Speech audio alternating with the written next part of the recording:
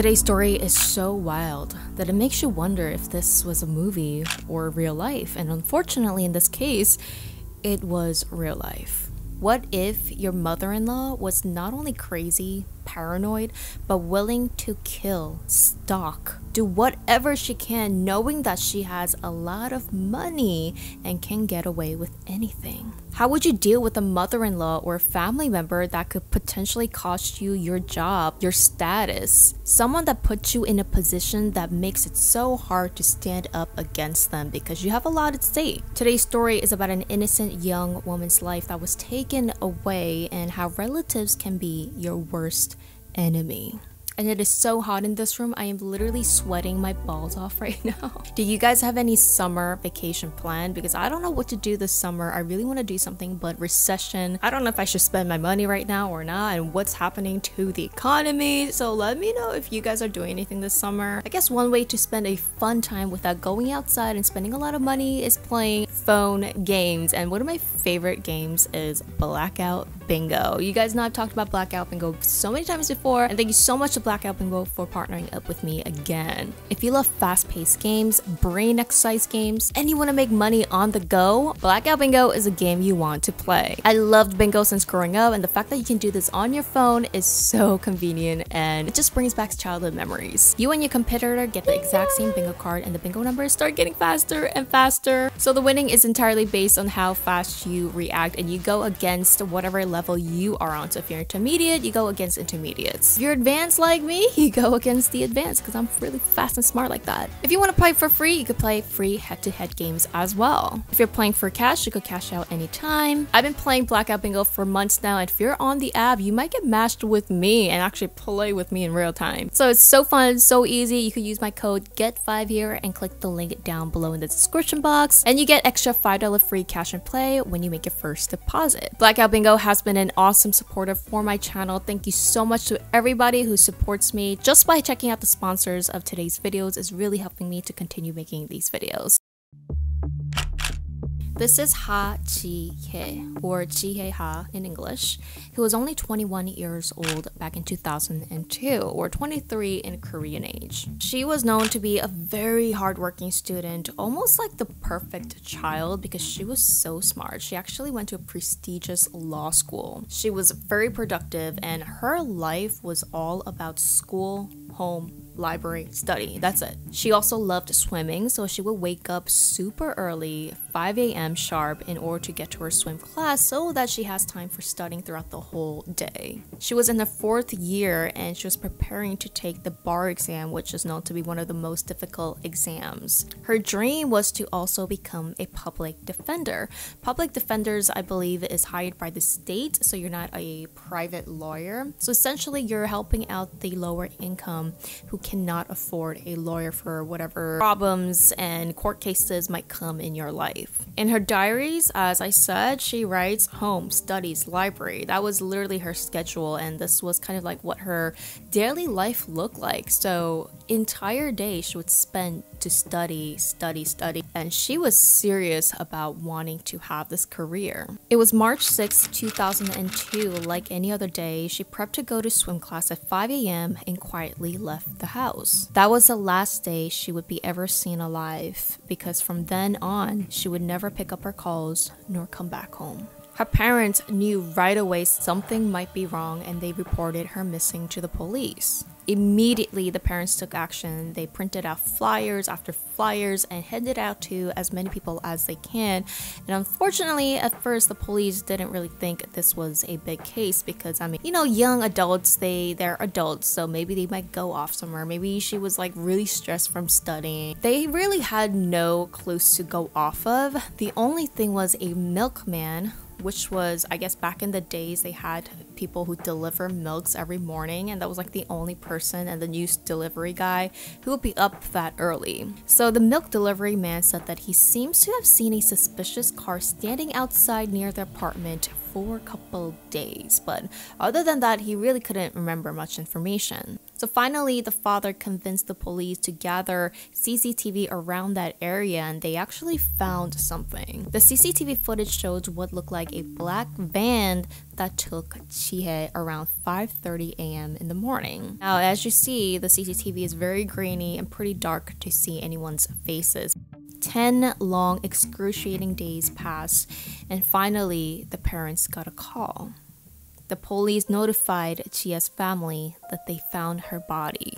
Her body was found in the wooded area around 12 miles away or 20 kilometers away from her house, and a man that was hiking came across the body. She was covered in leaves, hands and feet tied, face was covered in tape, and her arms show signs of multiple fractures, which is most likely due to her fighting back. And the most shocking of all that shook Korea was that she was actually shot with an air. In almost all, if not like 90% of cases in Korea, do not involve guns because guns are highly illegal in South Korea and citizens cannot have access to it. Police don't even have actually in Korea, which is, I know, crazy. But in this rare case, she was shot 4 times in the face and 2 times in the back. So who would maliciously kill a 21-year-old hard-working student? Or did she have a double life? I mean, like, people were so confused. Again, she was shot. This is not like any other crime cases out there. This is a big deal in Korea. There was no way this could have been a random attack. Because Ji Hye's life was so clean and there was really nothing that they could find, they were trying to dig through their memories to see if there was anything off with their life or Ji Hye's life that anyone could have done this. The only thing that police could do in the beginning was use hypnosis on the milkman.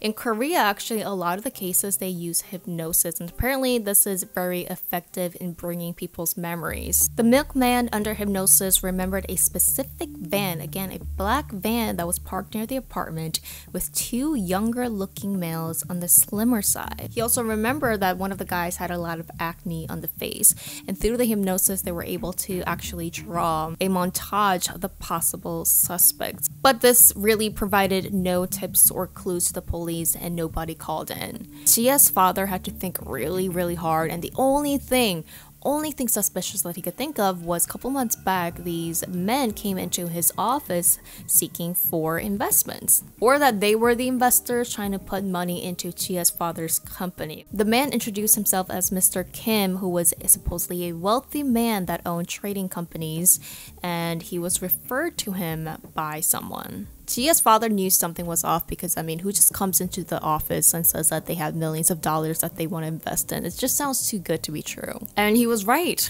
The men really could not answer much questions that Ji Hye's father had about their company and money and things like that.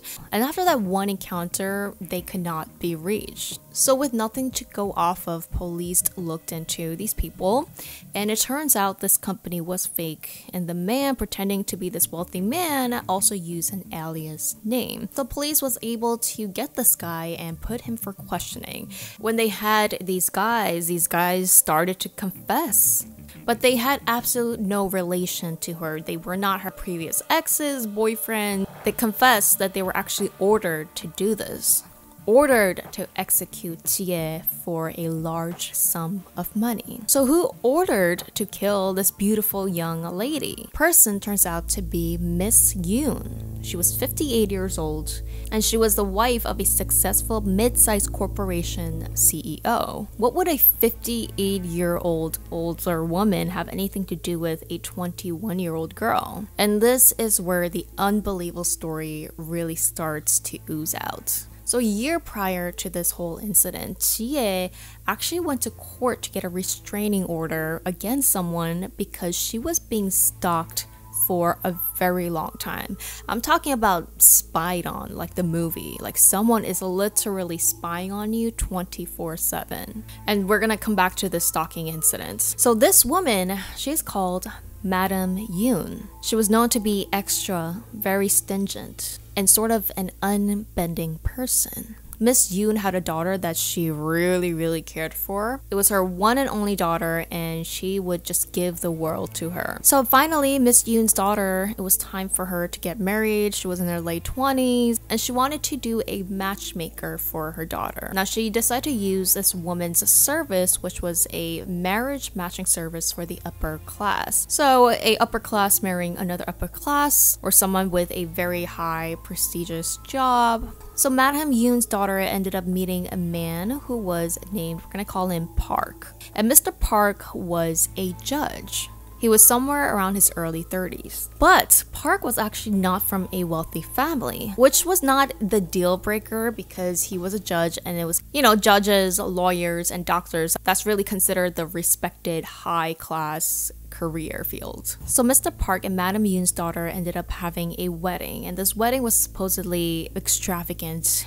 and Madam Yoon just spent a lot of money because, again, this was one and only daughter. She just wanted to like pour everything to her. She also seemed to control a lot of things, from who the daughter got married to, how they lived, their reputation, like everything was under her little fingers. Madam Yoon noticed everything about her daughter's marriage and with Mr. Park. For example, there's talks that a couple times when Park would have his parents come over to their house, his wife or Madam Yoon's daughter actually didn't want to hang out with her in-laws. So she'd go over to her parents' house, which made Madam Yoon seem like, oh my god, are you being cold to my wife? Why are you not spending time with her? I mean, like, she would notice and take little situations and turn it into big balls of misunderstandings.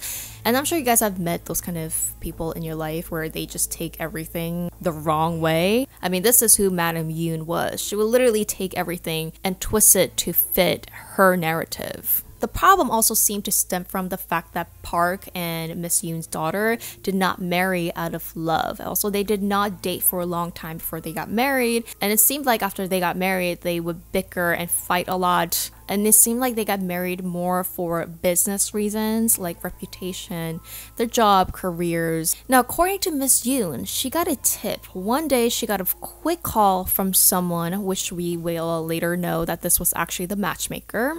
I think Mr. Park is cheating on your daughter, and just hung up. And this is really where everything started to blow up. Madam Yoon was convinced that her son-in-law was cheating on her daughter, and this was not to be taken lightly. I believe that the family was all living together, and this is actually very common in Korean families or Asian families. They don't really do that much anymore, but it is common even in wealthy families where if you get married, you actually live with your parents or your in-laws for about a year or two.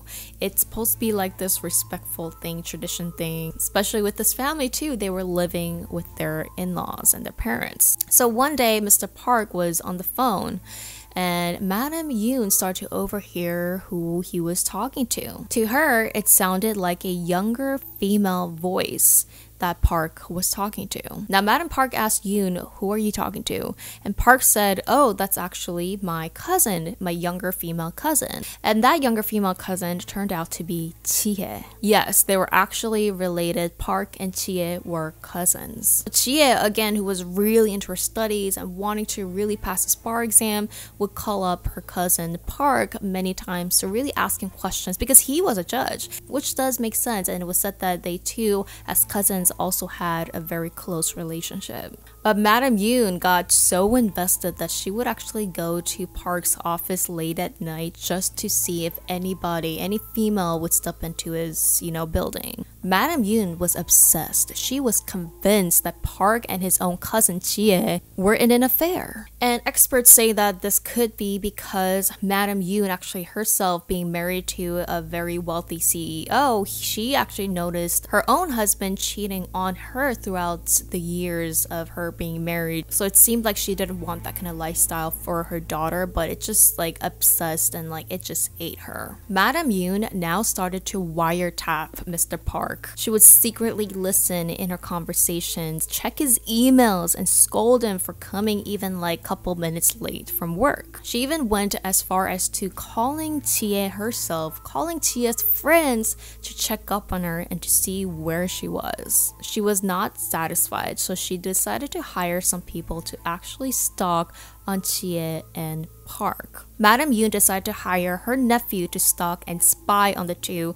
in exchange for a large sum of money. The nephew also hired some other people, and they would have these scary looking men literally stalk and follow Ji Hye from the train station to her house to where she was. Like everywhere she was being stalked 24/7. And the Madam Yoon's goal to these stalkers were telling them if they get one photo of the two meeting together, they will get a large sum of reward, like up to like $200,000. Now the spies would go and stalk on Ji Hye, but they would only notice that she goes from home, library, swimming, that's it. The spies would say that she would go inside the library for hours and not come out because she was actually studying. Now they actually stalked her for a total of 2 years, you guys. And they would constantly tell Madam Yoon, I don't think there's anything going on. Like there was nothing that they could take photos of because there was really nothing going on. But Madam Yoon did not believe these stalkers. Madam Yoon actually even tried to stalk these stalkers to see if they were doing their job. When Madam Yoon did not get the answer she wanted, she would tell the spies, there's probably a way to get out of the library through the basement.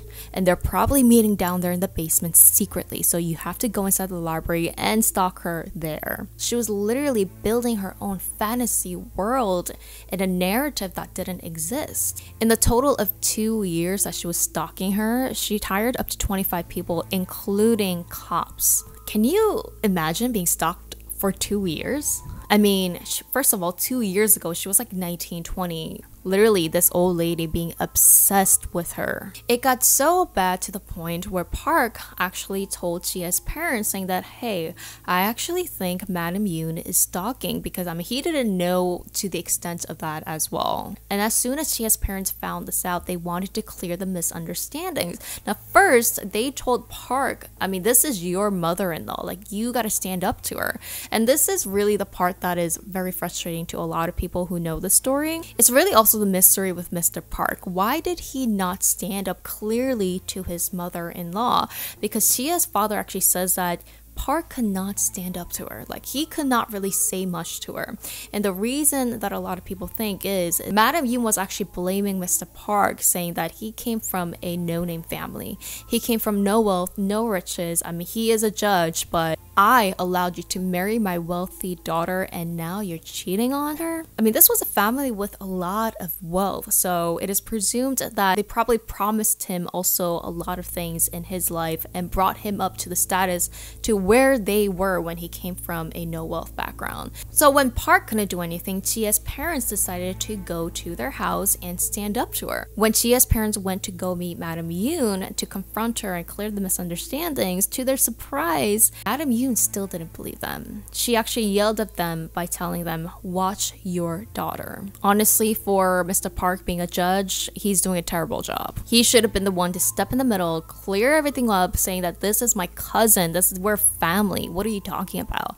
But again, he also did not do that. I mean, where was Park's wife or Madam Yoon's daughter in all of this? Like, why didn't she try to stop her own mother? So when Ji Hye's parents literally could not do anything anymore, they decided to get a restraining order against Madam Yoon. They actually went to court over this for multiple months, and finally the court did favor in Ji Hye, where Madam Yoon could not contact the girl nor use/hire someone to spy on her. Madam Yoon does not like losing, and when this restraining order was issued, she got even more angry. Oh, now they're getting restraining order in order to make it easier to meet and cheat and have an affair. So Madam Yoon decided to hire her nephew again to do her final last plan, which was to get rid of Ji Hye entirely. She knew that the nephew needed money and he agreed. This seemed like the only way that she could keep feeling superior. If the nephew was to succeed on the job, he would get in total of $200,000. So on March 6th, they already knew her schedule. They knew that she was on her way to swim. They took her inside of the van, taped her,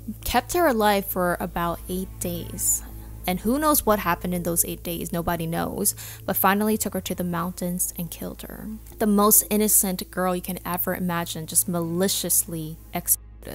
Now, of course, after all of that, there were many proof that the nephew received a large sum of money from Madam Yoon directly from her bank, and the police had enough evidence. Before the fugitives were actually arrested, they ran away to another country. So Madam Yoon and the nephew actually ran away to Vietnam first, and then they went to China. Now, unfortunately, to catch a fugitive in another country cost a lot of money, a lot of resources, and like your case have to be like a big deal in order for police to use their resources.